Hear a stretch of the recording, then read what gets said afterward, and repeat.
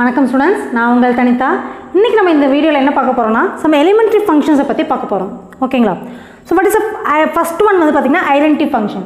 Identity function அப்படின்னா என்னென்னா அதுவே அதுக்கு மேப் ஆகுது அப்படின்னா அது வந்து ஐடென்டி ஃபங்க்ஷன் அப்படின்னு நம்ம சொல்லுவோம். ஃபார் எக்ஸாம்பிள் இப்போ ஏன்னு ஒரு செட் எடுத்துக்குவோம். இங்கேயும் ஏங்கிற செட்டே இருக்குதுன்னு வச்சுக்கோங்க. ஏபிசி இங்கே ஏபிசி ஏஏகே மேப் ஆகுறது, பிபிகே மேப் ஆகுறது, சிசிகே மேப் ஆகுறது. ஸோ இந்த மாதிரி ஃபங்க்ஷன்ஸை நம்ம என்ன சொல்லுவோம்னா ஐடென்டி ஃபங்க்ஷன்.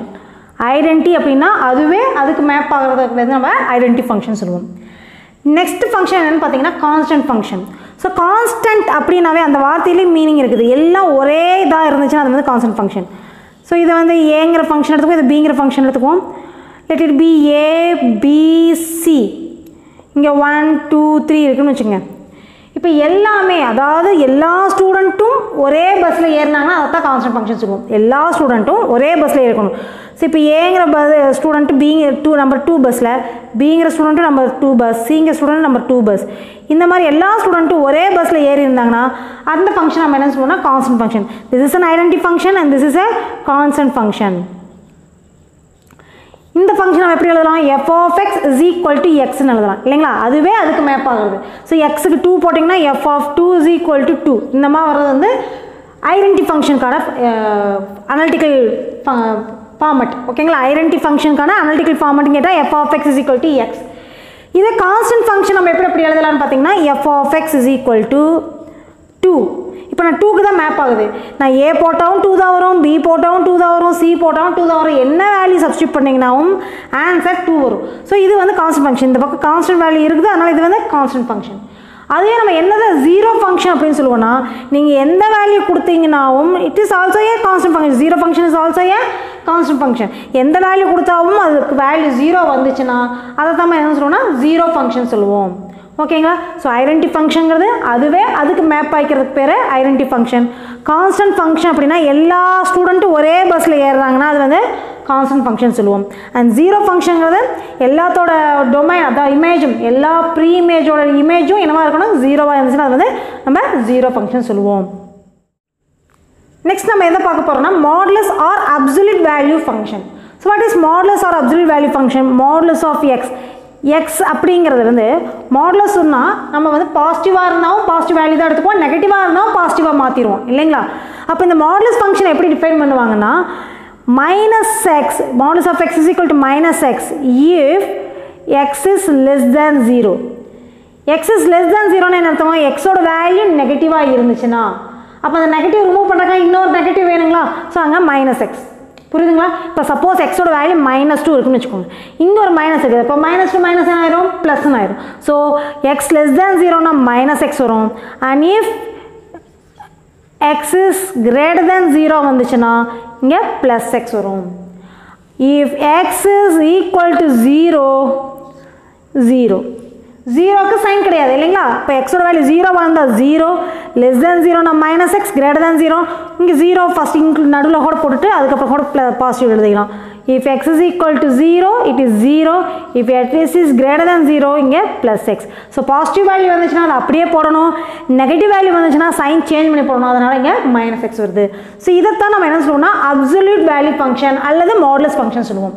இப்போ இதோட டயக்ராம் எப்படி இருக்கும் பார்த்தீங்கன்னா ஸோ எக்ஸோட வேல்யூ நெகட்டிவ் வரலாம், பட் ஒய்யோட வேல்யூ நெகட்டிவாக வராது இல்லைங்களா? இப்போ டயக்ராம் இப்படி வரும், இந்த மாதிரி வரும். இப்போ இங்கே பார்த்தீங்கன்னா -3 -2 -1 இங்கே 0 1 2 3 இப்படி போகிறப்ப இங்கே 1 2 3 இப்படி போகும். -1னா 1, -2னா 2, -3னா 3, அதே மாதிரி 1, 2, 2, 3, 3. ஸோ ஜாயின் பண்ணிங்கன்னா உங்களுக்கு இந்த மாதிரி வி ஷேப்பில் கிடைக்கும். ஸோ இதுதான் function of modulus of X. F of X is equal to modulus of எக்ஸுங்கிறதுக்கான ஃபங்க்ஷனுக்கான diagram. ஓகேங்களா? Next we can move on to the greatest integer function.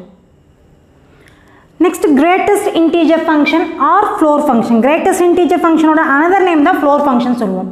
இப்போ கிரேட்டஸ்ட் இன்டீஜர் ஃபங்க்ஷன்னா என்ன அப்படின்னு பார்த்தீங்கன்னா இப்போ இன்டீஜர் அப்படிங்கிற வார்த்தையிலே நமக்கு இன்டீஜர்னா ஹோல் வேல்யூ இல்லையா, டெசிமலில் வராது இல்லைங்களா? இப்போ for example greatest integer function நம்ம எப்படி சொல்லுவோம்னா இந்த மாதிரி ரெப்ரசன்ட் பண்ணுவோம். இப்போ 2.1 இருக்குன்னு வச்சுக்கோங்க. இந்த மாதிரி கீழே கோடு போட்டோம்னா அது வந்து கிரேட்டஸ்ட் இன்டீஜர் ஃபங்க்ஷன் அர்த்தம். அதுவே மேலே கோடு போட்டோம்னா அது வந்து ஸ்மாலஸ்ட் இன்டீஜர் ஃபங்க்ஷன் அர்த்தம். ஓகேங்களா? இப்போ இது வந்து எப்படி ஞாபகம் வச்சுக்கலாம்னு பார்த்தீங்கன்னா, கீழே கோடு இருந்தால் ஃப்ளோருங்கிறது கீழே தான் இருக்கும் இல்லைங்களா? ஸோ கிரேட்டஸ்ட் இன்டீஜர் ஃபங்க்ஷனுக்கு ஃப்ளோருங்கிற அனதர் நேம் இருக்குது. அதுவே மேலே கோடு இருந்துச்சுன்னா சீலிங் தான் மேலே இருக்கும் சரிங்களா? ஸோ ஸ்மாலஸ்ட் இன்டீஜர் ஃபங்க்ஷனுக்கு சீல் ஃபங்க்ஷனுங்கிற அனதர் நேம் இருக்குது. ஸோ மேலே கோடு வந்துச்சுன்னா அது சீல் ஃபங்க்ஷன் எதோட அனதர் நேம் வந்து ஸ்மாலஸ்ட் இன்டீஜரோட அனதர் நேம். ஓகேங்களா? அண்ட் ஃப்ளோர் ஃபங்க்ஷன் வந்து எதோட another name? Greatest இன்டீஜரோட another name. நீங்கள் இதை ஞாபகம் வச்சுக்கிறத விட இதை ஞாபகம் வச்சுக்கோங்க. இதோட அனதர் நேம் என்னங்கிறது ஞாபகம் வச்சுக்கோங்க. இதை வச்சு நீங்கள் வேல்யூ எப்படி கண்டுபிடிக்கிறது தெரிஞ்சுக்கோங்க. இதோட அனதர் நேம் ஃப்ளோருக்கு கிரேட்டஸ்ட்டு, சீலுக்கு ஸ்மாலஸ்ட். ஓகேங்களா? அந்த மாதிரி ஞாபகம் வச்சுக்கணும்.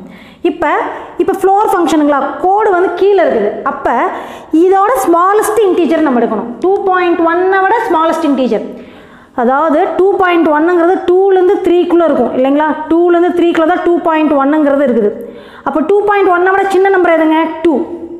அப்போ ஃப்ளோர் ஃபங்க்ஷனுக்கு வந்து 2.1னா 2 வரும். அதுவே ஸ்மாலஸ்ட் இன்டீஜர் ஃபங்க்ஷன்னா அதிக வேல்யூ, கிரேட்டஸ்ட்னா சின்னது எடுக்கணும், ஸ்மாலஸ்ட்னா அதிக வேல்யூ எடுக்கணும் சரிங்களா? ஆப்போசிட்டாக. அப்போ 2.1 இது வந்து சீல் ஃபங்க்ஷனுக்கு. சீல் ஃபங்க்ஷன்னா ஹையஸ்ட் வேல்யூ எடுக்கணும். ஸோ 2.1க்கு அடுத்த இன்டீஜர் ஹையஸ்ட் இன்டீஜர் என்னங்க? 3. ஸோ 2.1ஓட ஸ்மாலஸ்ட் வேல்யூ அப்படின்னா 3, ஸ்மாலஸ்ட் இன்டீஜர் ஃபங்க்ஷன்னா 3 அண்ட் 2.1ஓட கிரேட்டஸ்ட் இன்டீஜர் ஃபங்க்ஷன்னா 2 வரும்.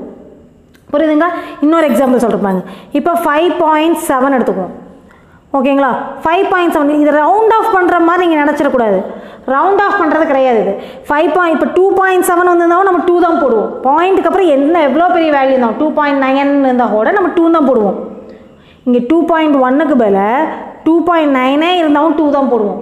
இங்கே 2.1 இருந்தாலும் 3 தான் போடுவோம்.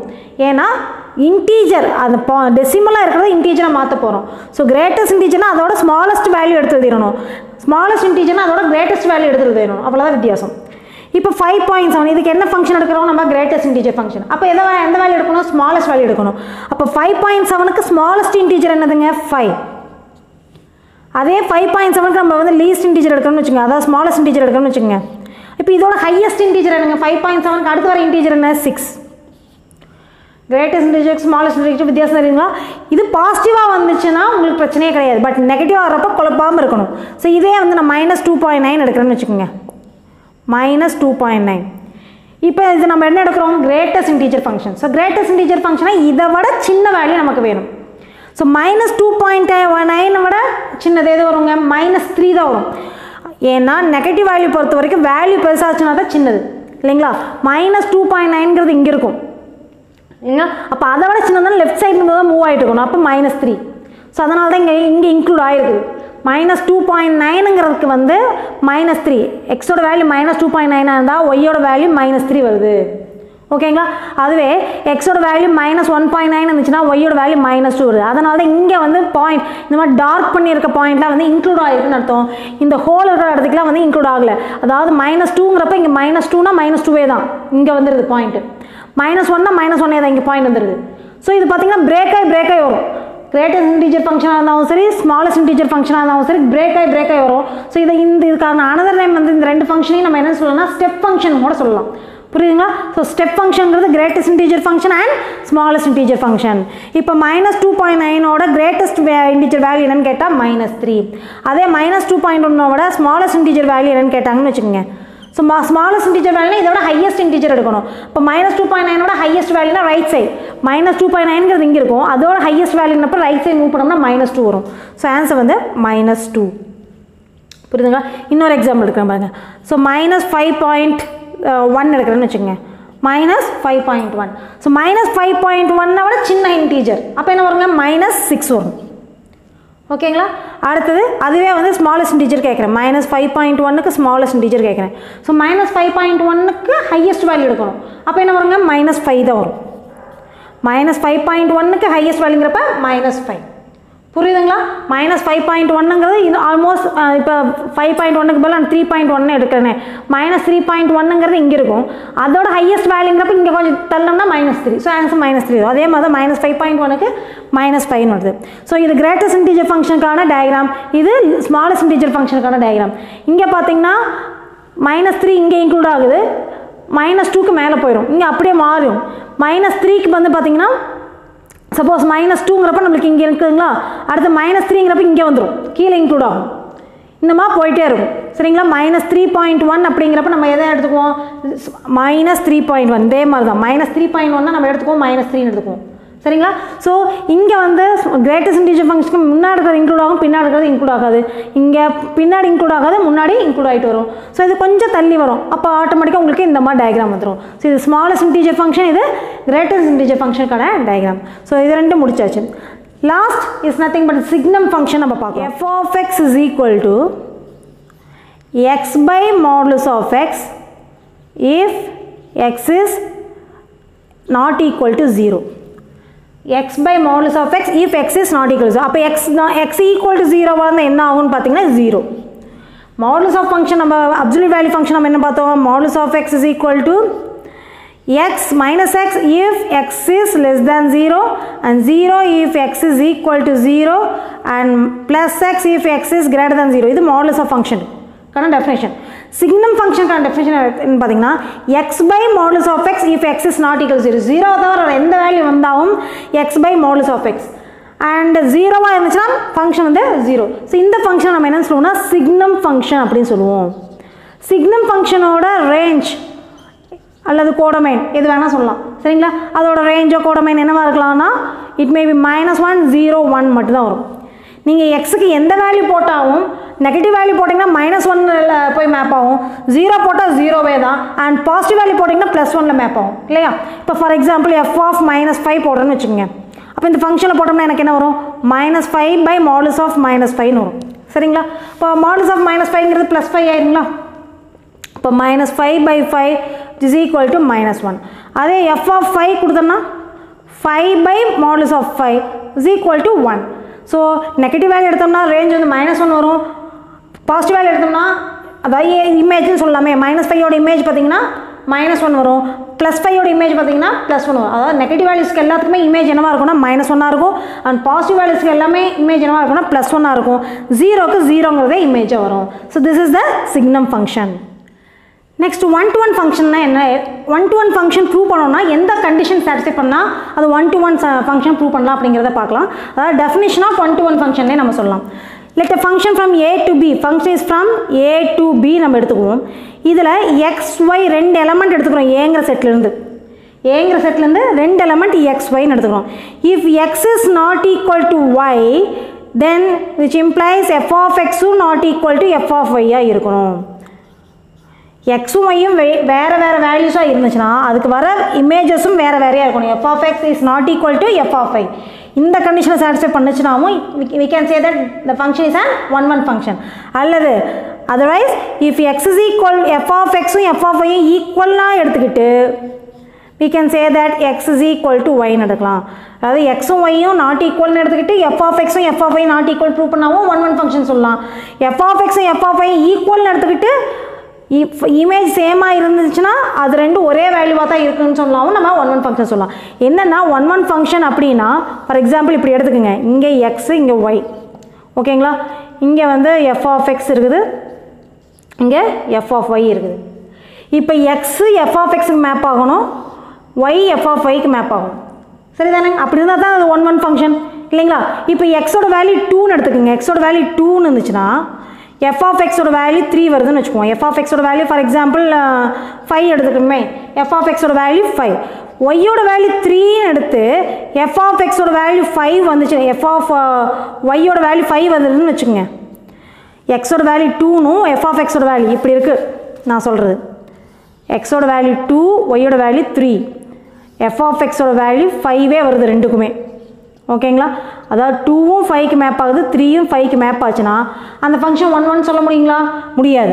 அதாவது f of xும் f of yயும் ஈக்குவலாக இருந்துச்சுன்னா கண்டிப்பாக எக்ஸும் y ஈக்குவலாக இருக்கணும். அப்படி இருந்தால் தான் 1-1 function. f of xும் f of yயும் ஈக்குவலாக இருந்து x not equal to y வந்துச்சுன்னா it is not a 1-1 function. அல்லது எக்ஸும் y நாட் ஈக்குவலாக இருந்து f of x f of y ஈக்குவலாக வந்துச்சுன்னா அது நாட் அ 1-1 ஃபங்க்ஷன். இப்போ எக்ஸும் y not equal, but f of xக்கு f of yக்கு ஒரே வேல்யூ வந்துருக்குது. இப்படி வந்தால் அது 1-1 ஃபங்க்ஷனாக இருக்க முடியாது. இது நாட் ஈக்குவல்னா இதுவும் நாட் ஈக்குவல் வரணும், இது ஈக்குவல்னா இதுவும் ஈக்குவல் வரணும். அப்படி இருந்தால் தான் நம்ம 1-1 ஃபங்க்ஷன் நம்ம சொல்லலாம். Next and function. ஆன்டு ஃபங்க்ஷன்ங்கிறது நம்ம எப்படி ஈஸியாக கண்டுபிடிக்கலாம்னா ரேஞ்சு கோடமைன் ஈக்குவலாக இருந்துச்சுன்னா அது ஆன்டு ஃபங்க்ஷன், சிம்பிள் அவ்வளோதான். Range is equal to codomain வந்துச்சுன்னா it is an and function. இப்போ ரேஞ்சு கோடமைன் ஈக்குவலாக வரல, range is not equal to கோடமைன்னா it is not an and function.